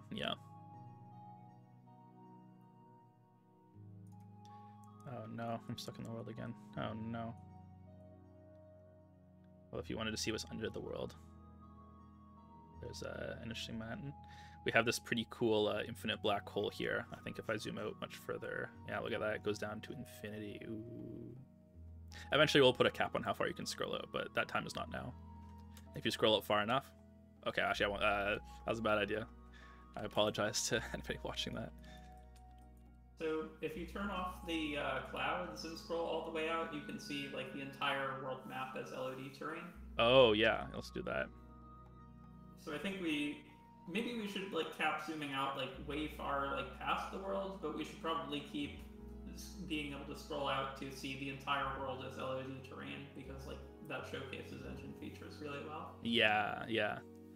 So I think some of the things that here are cool is like our reflective water, like that like. So reflective water in LOD, and so no matter how far a lake is like away from you, like you'll be able to see the reflection of whatever the sky would have for it. And then similarly, like if I zoom out, this is the size of the map, which definitely loses a lot of its magic once you turn off clouds and you can do this. I mean, like one feature or one interaction that I would love to see. I don't know if we have plans for anything, is like the ability, like as you scroll out, as soon as you scroll past a certain point, it just scrolls you to the world map. I've had that in a few different games, and I love that type of thing. How do I TP up a little bit? TP move. /jump 0, 0, and then whatever your Z. Cool. Thank you. Alright, let's turn clouds back on and get some of this magic back. Ooh, ultra clouds. Oh, very cool. Alright, I was going in an easterly direction. There we go.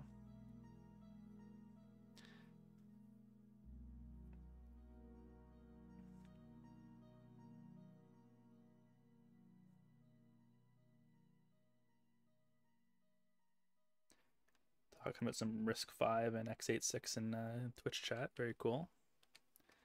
I don't know if there's anything from VC related going on.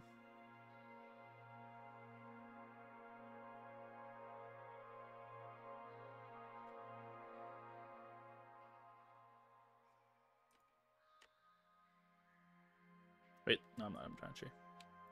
So recently, oh, is everybody just hanging it around the Giant Tree? So Zester added some like giant tree code. Actually, no, it was Zester and CC Gauch, I think.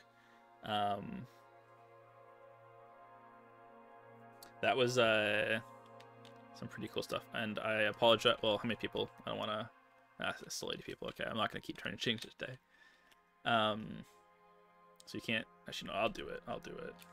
Time dawn. There we go. That won't ruin it too much for people. Yeah, so the giant trees are super cool, and this is kind of just like showing off like the procedural generation that can happen, or like I suppose like when you build in rules for this type of stuff, and like the potential for having so when it comes to procedural generation, you do want to like a decent amount of like emergent type of stuff, and so for example, like with the mountains that we have and the towns that get generated, you want the towns to like be generated in like an interesting way in the mountain, like have a reason to be there, and to not be there in an expected way, or not unexpected, but like to just look like they're copy and pasted there or something like that. And so similarly, it'd be cool to walk up to Giant Tree and see that there's like a village like built into it or something like that. And but I think it's more, it gets very difficult once you're trying to get some very specific stuff going on, because you do have to like write the code for how each type of thing that gets added. Dafferlinks asked, what would you guys say are the big features of this update?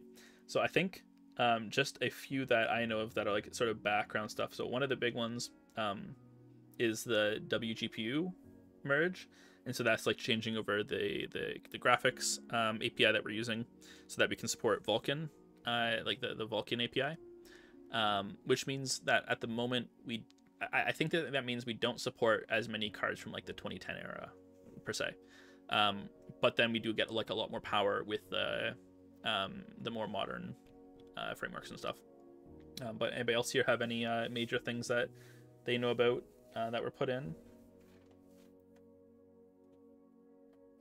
So did we discuss the boss reworks yet? I think that was after 0.9. Yeah, I don't think we've talked about them yet. Slip, were you part of that at all? A little bit, yeah. I think everything after Mindfire was part of 0.10, which is what are the names? There's the Minotaur. Like there are 6 different tiers of dungeons, and I think 5 of them at this point are reworked. Like originally the bosses just kind of got dropped in as assets, and they had like a generic like non-attack. And Sam has been going through and fixing them all to be like very unique, and now they all have like very interesting kind of layered fights. Like Minotaur runs around and has like a huge charge that he comes after you with, and like a big buff that like I think it's called like Fury or something, where he's like harder to fight in the second half. There's a Yeti who throws snowballs, and they're like kind of like creates a minefield of snowballs. There's Tidal Warrior, which is like a huge lobster guy who chops totems that like do knockback on the field, and you have to like destroy those totems before they kind of take over the environment. And then last is the clay golem, which is in the tier I think 3 dungeons or 4 dungeons, which have like laser eyes and do like a big melee attack and something else that I forget. But yeah, I guess the point is that we're starting to get to a point where I think like all the fights are like becoming really interesting, which is cool, and you have to like definitely learn what you're fighting against with the bosses before you can really get good at it and be able to beat them consistently. So there's definitely like a learning curve that we're kind of adding.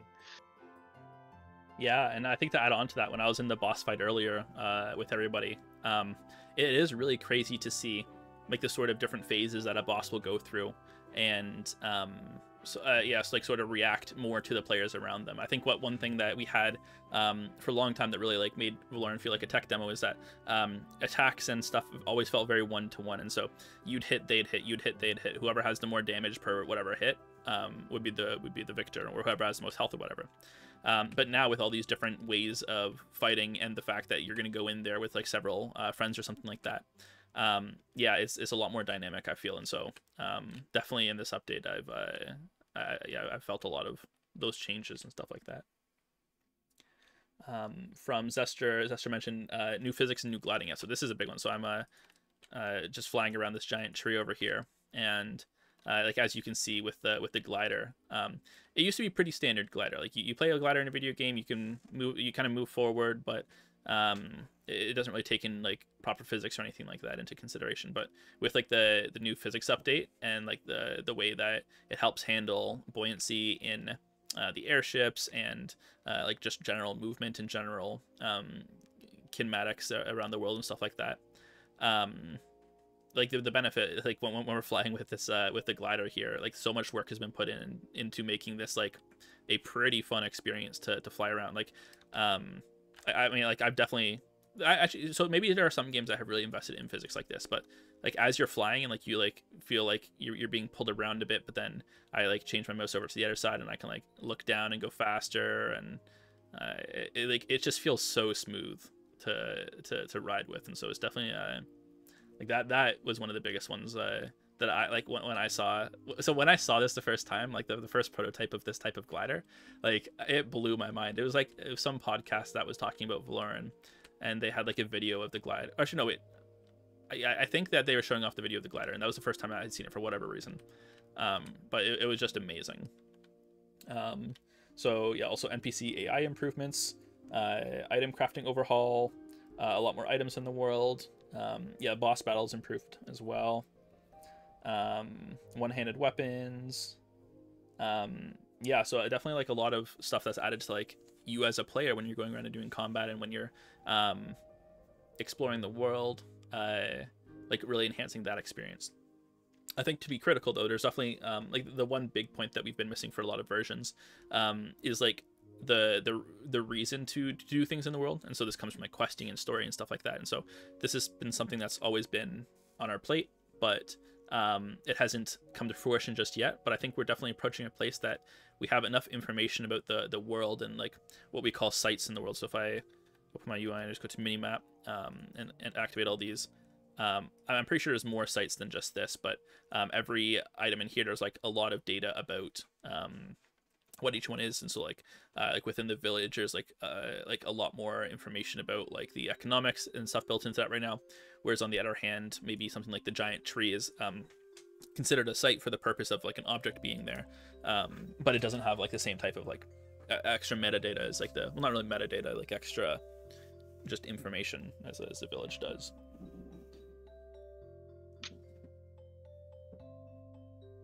Yeah, there's also a really cool new system for sound detection where NPCs are actually able to react to sound.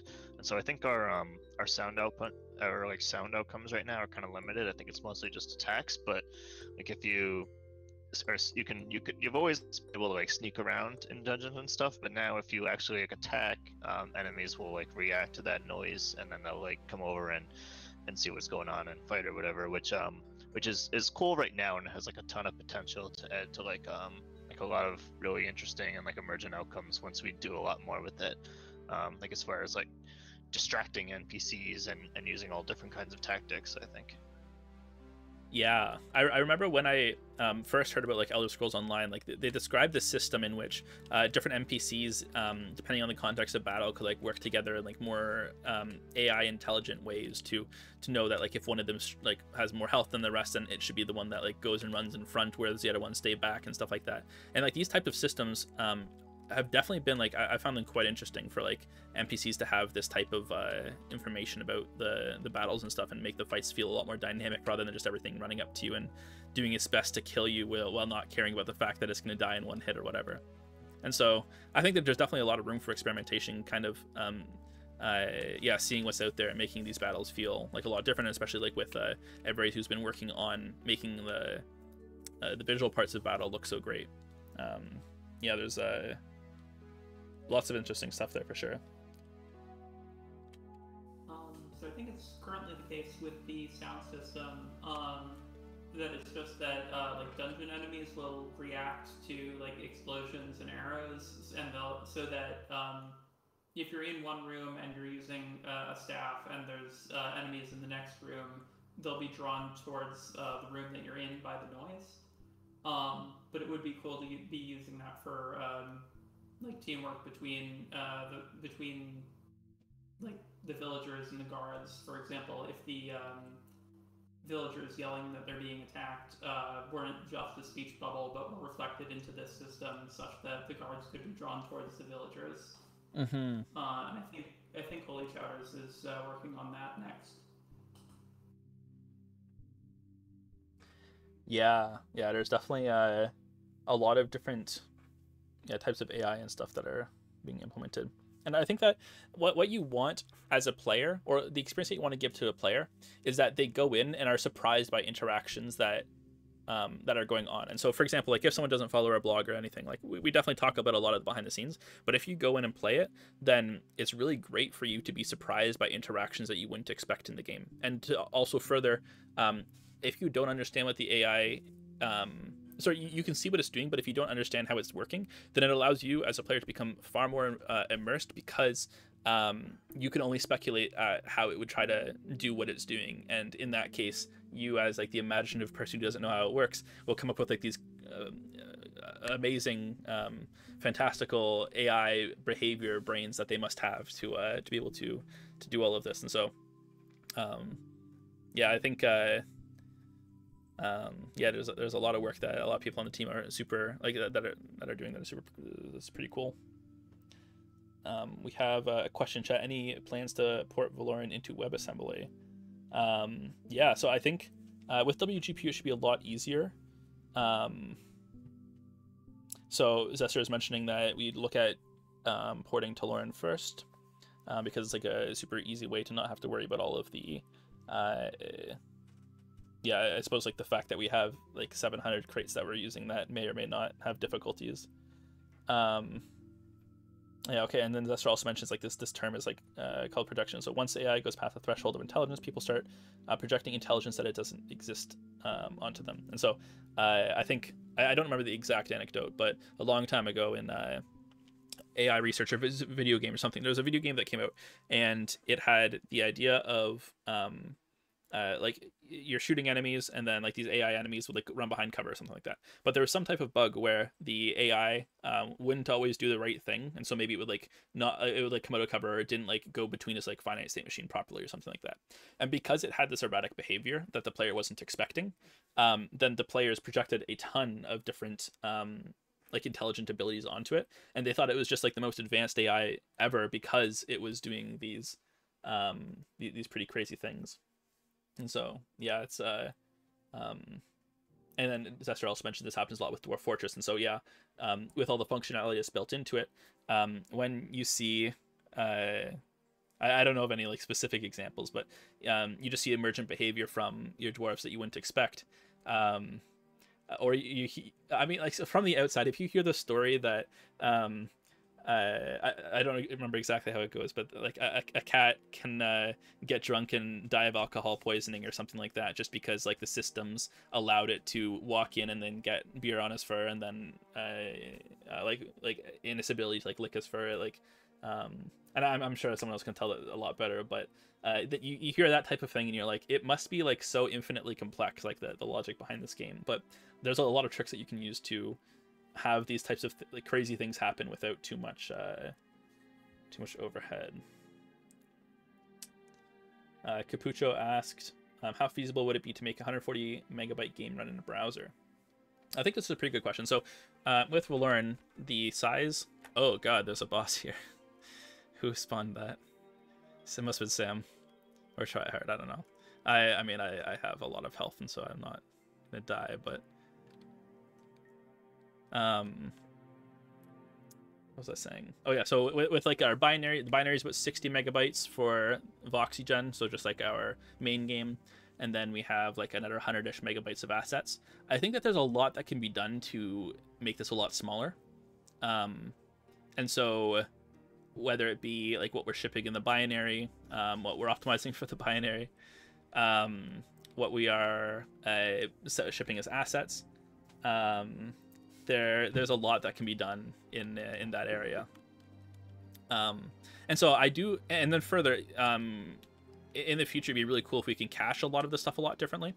One thing that I was interested in that I don't have all of the insight into, but when you have a binary, and maybe with WebAssembly it's a little bit different, but when you update certain parts of it, I think that there's levels of modularity that you can like sort of hot fix a binary, and so because like it's expecting a function call to go to somewhere in this binary file, you can just swap out that function call to be like the new version of it. And I'm sure that there's a lot of research around this, and I'm very naive about it, but I think that when it comes to updating stuff, you definitely don't need to update the full 140 megabytes every single time. Let's see. I'll leave that open as I read chat here.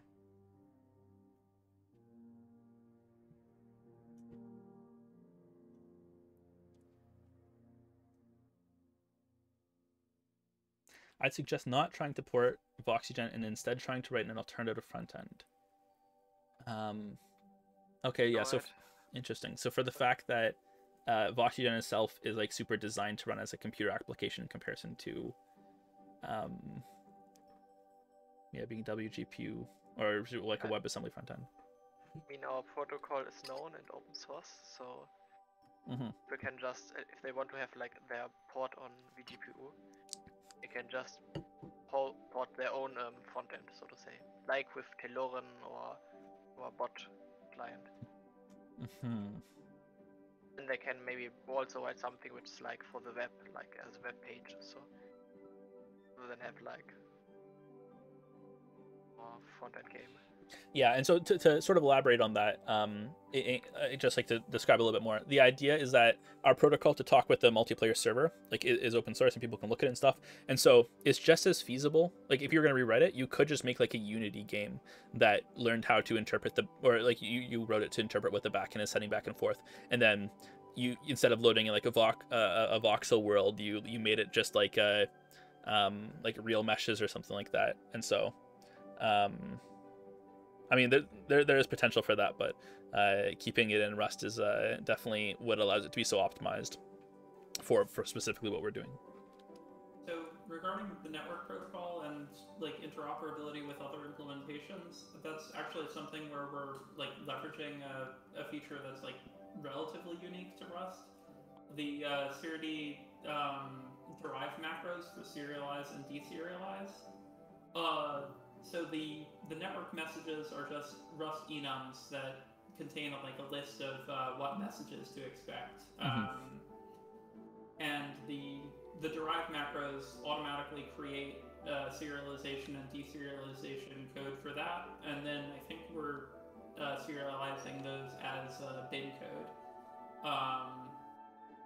which we could then like serialize as JSON or something so that it's easier to read from other languages,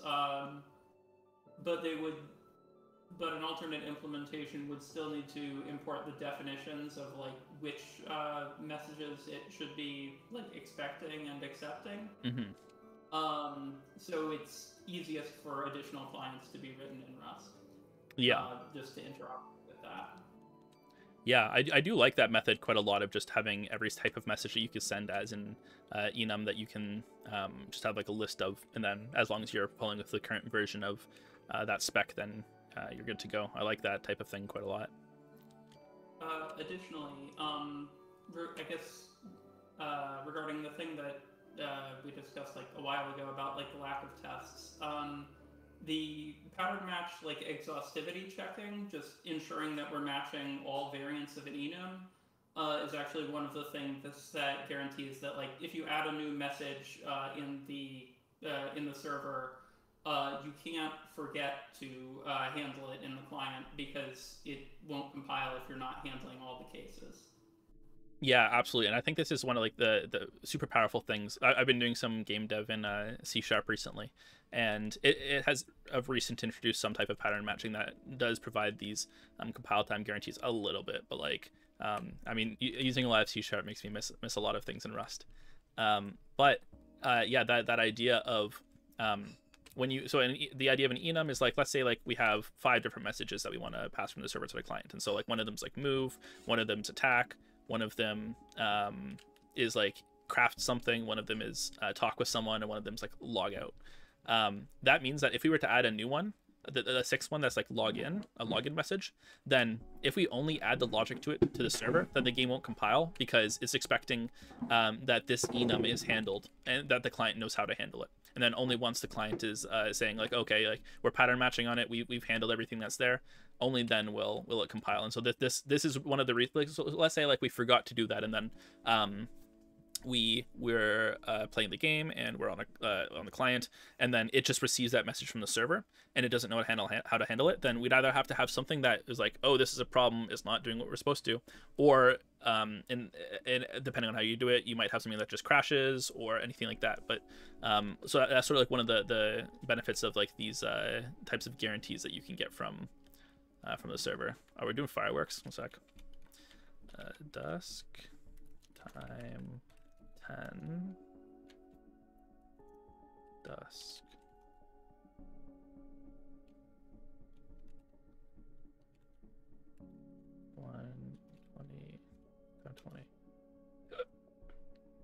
Okay, frick. Okay, so this is this doing it to everybody else's screen too, where it just switches between like different daytimes right now, or is it just mine? I might need to restart the server. I think I fricked this up.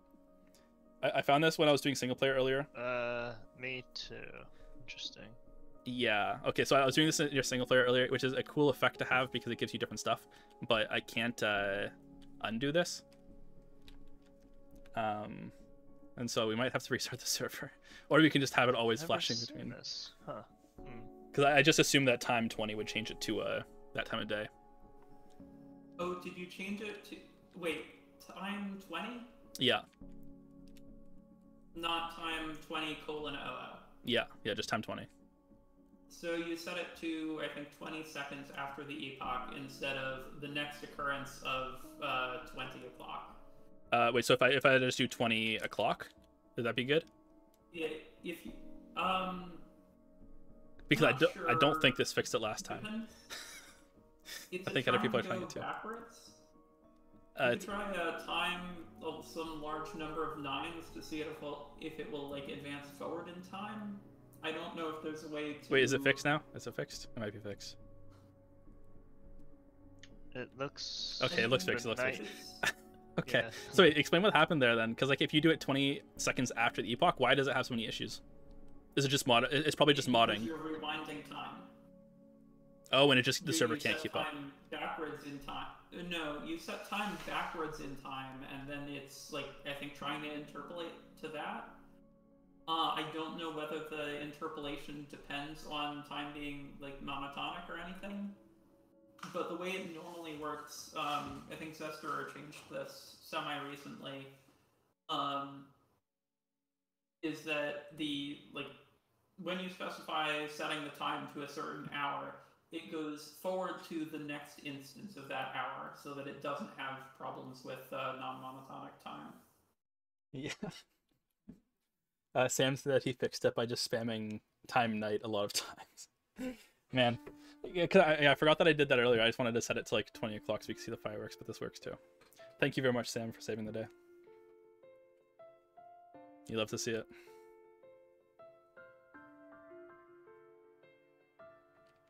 All right, I think I'll probably okay, yeah, we just went over 2 hours on the stream here. I'll probably wrap it up in the next few minutes, just because I want to go pass out because my brain is very mush right now.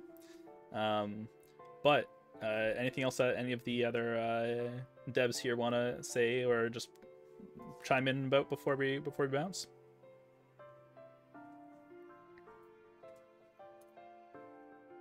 If not, we'll just end with some fireworks here.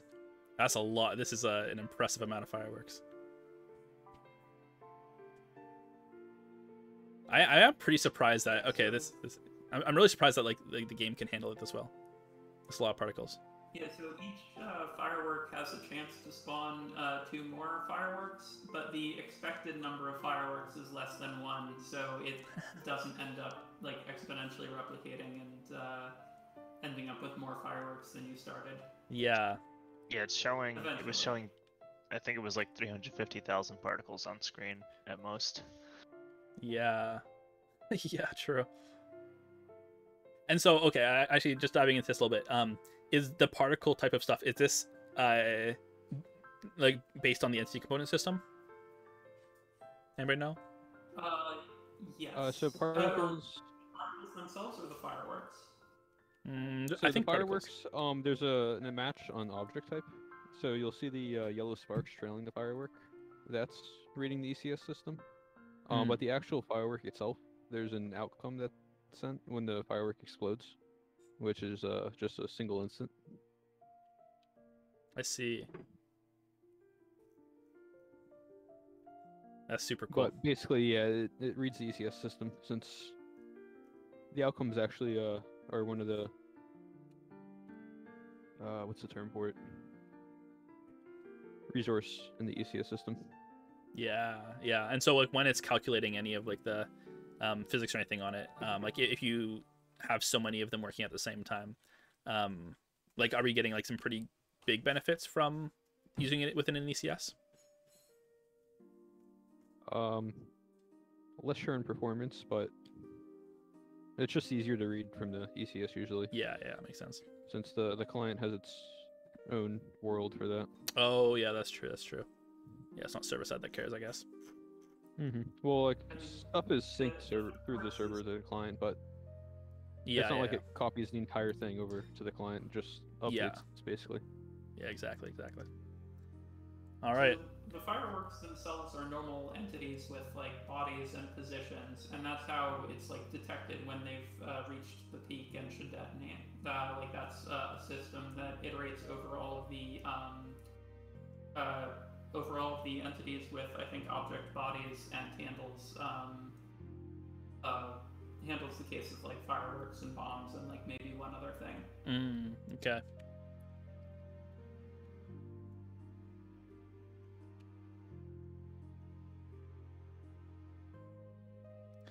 All right, I think I'm gonna end the Twitch stream here. So thank you, anybody who came out and checked out the launch party, the release party here. Well, yeah, much more release than launch. Release party.